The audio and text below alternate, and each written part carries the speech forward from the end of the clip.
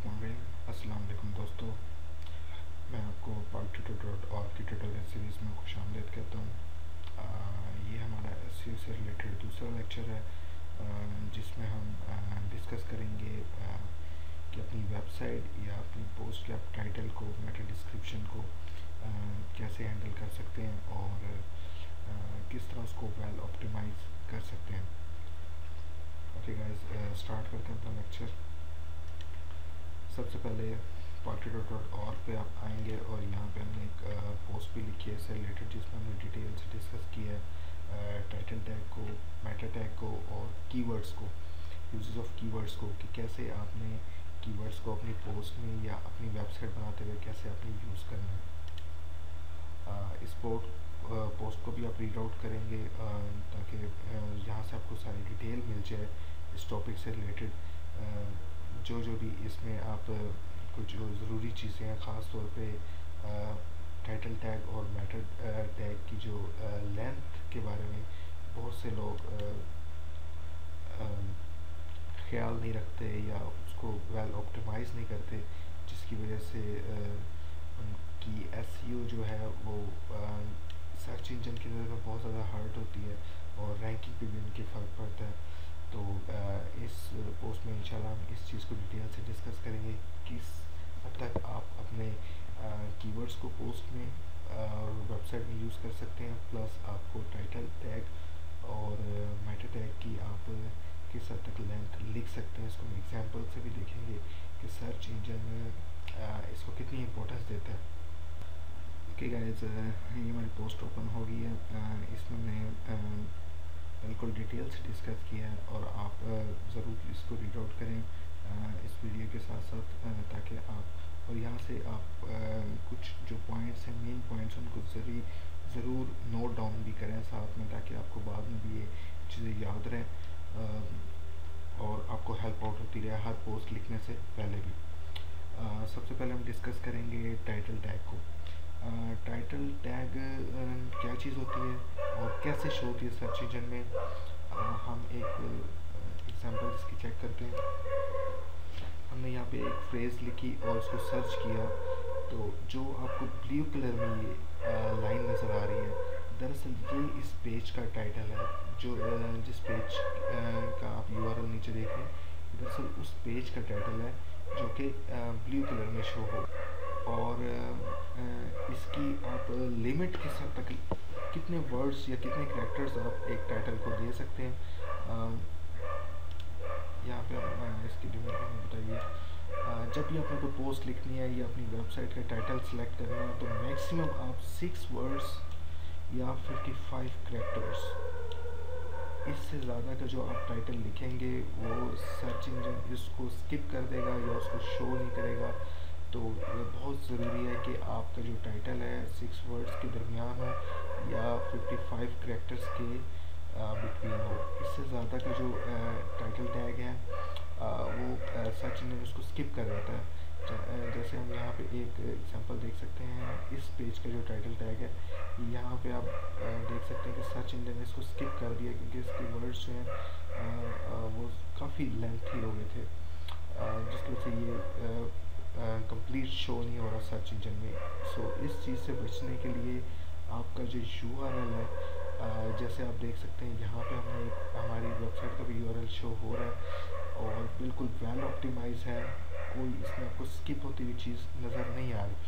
सो इस चीज़ का आपने बहुत ज़्यादा ख्याल रखना है कि आपका टाइटल टैग जो है वो लिमिट्स के अंदर हो, ताकि आपके सर्च रिजल्ट्स में वो स्किप ना हो। सेकंड चीज़ हमारे पास है मेटा टैग या मेटा डिस्क्रिप्शन। बहुत ज़्यादा इम्पोर्टेंट चीज़ है एसईओ के हवाले से। इसकी मैं आपको एग्जांपल भी देता हूँ। सर्च रिजल्ट्स में जो आप यूआरएल के नीचे एक छोटी सी समरी देखते हैं, दरअसल ये आपका मेटा डिस्क्रिप्शन होता है और इस चीज़ से ही सर्च इंजन और यूज़र अंदाज़ा लगाते हैं कि ये आपकी जो पोस्ट है किस चीज़ के बारे में है। सो आपकी जो मेटा डिस्क्रिप्शन है फुल्ली वेल ऑप्टिमाइज होनी चाहिए और टू द पॉइंट हो। और यूनिक हो। कोई भी मेटा डिस्क्रिप्शन आपने किसी भी पेज की कभी भी कॉपी पेस्ट करके नहीं लिखनी, अदरवाइज आपकी आप की रैंकिंग हर्ट होगी और आपकी ट्रैफिक पे बहुत ज़्यादा असरअंदाज होगी ये चीज़।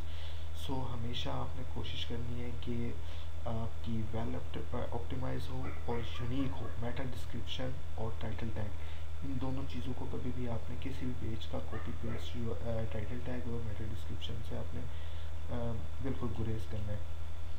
कोशिश करनी है कि आपकी मेटा डिस्क्रिप्शन में लाजमी तौर पे जो आपके कीवर्ड्स हैं, जो कि भी हम आगे चल के बात करेंगे, वो भी इसमें ज़रूर ऐड हुए हों, और इससे बहुत अच्छा आपकी रैंकिंग पे असर पड़ता है। जब भी कोई शख्स यहाँ पे कोई भी चीज़ सर्च करेगा और अगर आपके वो पेज से रिलेटेड है, तो अगर आपने बिल्कुल ही टू दी पॉइंट मेरा डिस्क्रिप्शन लिखे और उसमें अपना कीवर्ड भी यूज़ किया है अच्छे तरीके से, तो यकीनी तौर पर वो आपकी पोस्ट अच्छी रैंकिंग पे शो होगी।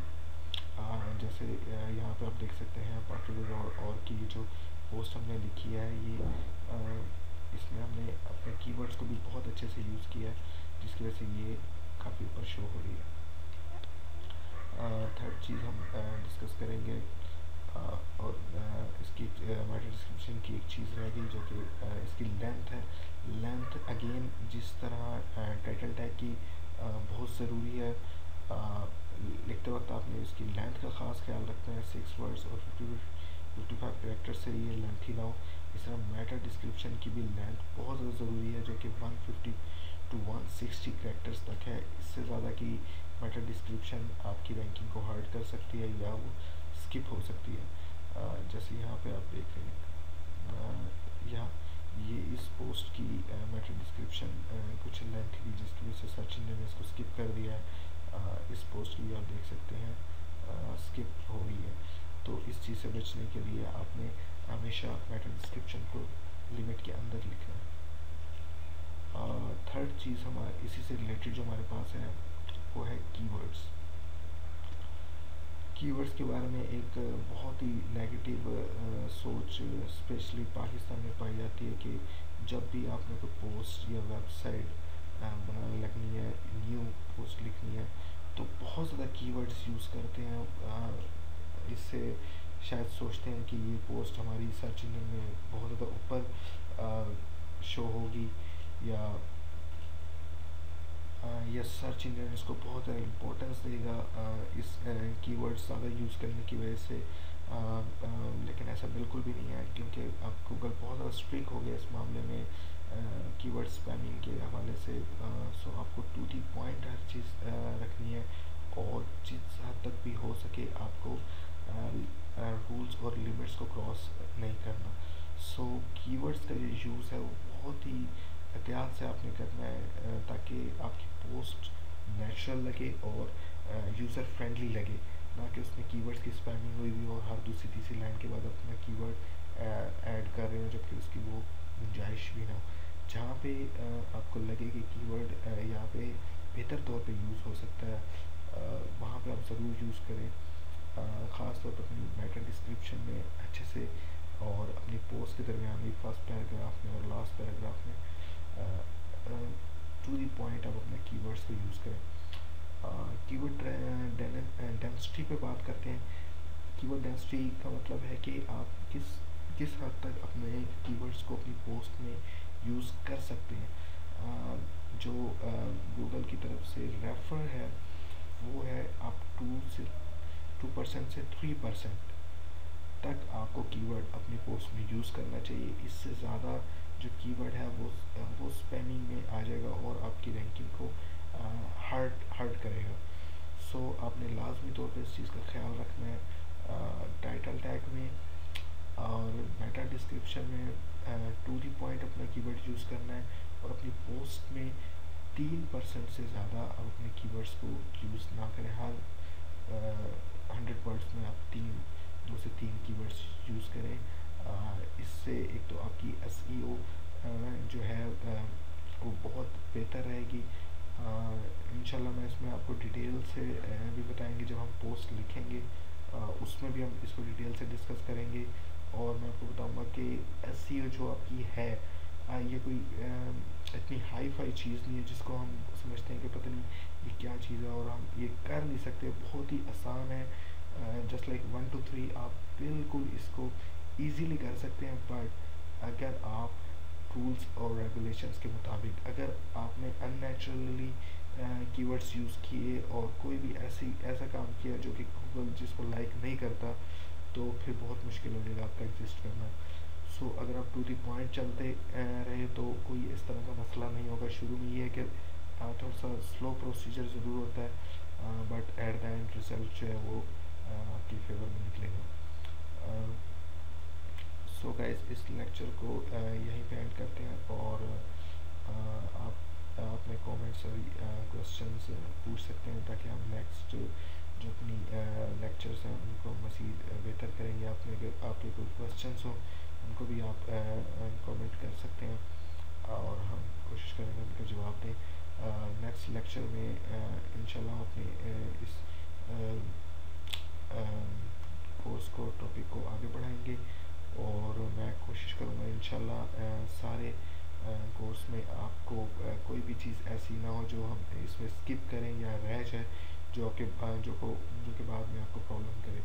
सो मेरी कोशिश होगी कि इसको A to Z इस कोर्स को मैं आपके साथ डिस्कस करूं और आप भी कुछ न्यू चीज़ें जो भी हों, नई चीज़ें आप मेरे साथ डिस्कस कर सकते हैं और कमेंट्स में आप शो कर सकते हैं। सो गाइस, थैंक यू, अल्लाह हाफिज़।